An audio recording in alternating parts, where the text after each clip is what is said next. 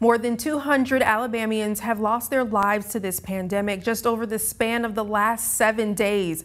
Healthcare professionals say that a lot of this loss can be stopped with one simple move: getting vaccinated. Officials in Decatur spoke on this today, and our Nixon Norman tells us more. As of this morning, 74 COVID patients were receiving care at Decatur Morgan Hospital.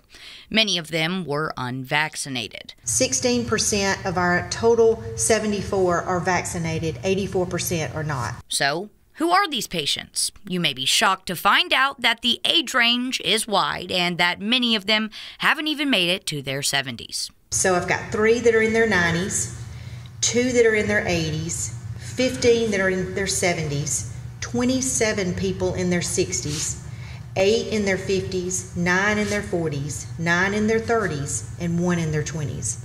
So of the 74 hospitalized, you can see they're not a lot of elderly people.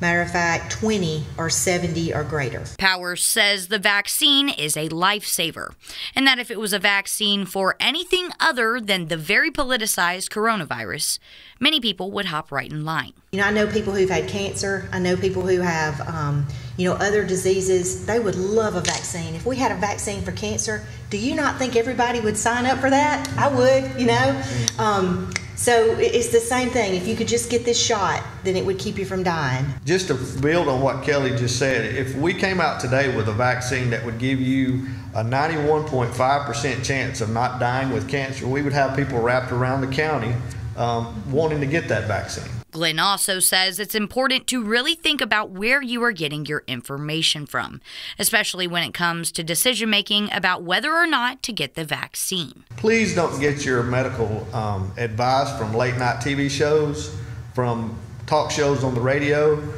Please ask your healthcare professional. Nixon Norman, Fox 54 News.